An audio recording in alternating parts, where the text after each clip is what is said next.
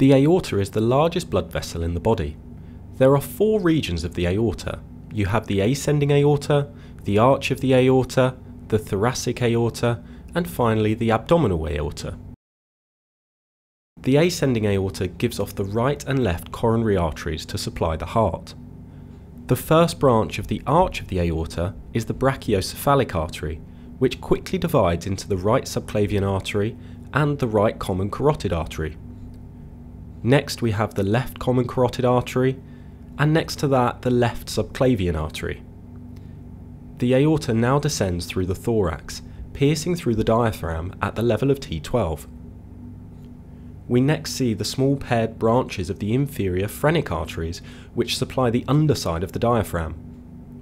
Next we have the celiac trunk, supplying the liver, stomach, abdominal esophagus, spleen, the superior duodenum, and the superior pancreas.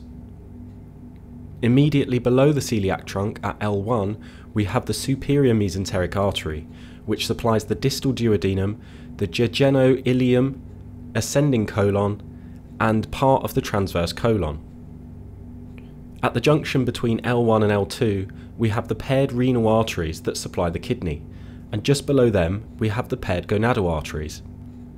Next we have the inferior mesenteric artery at the level of L3, which supplies the large intestine from the splenic flexure to the upper part of the rectum.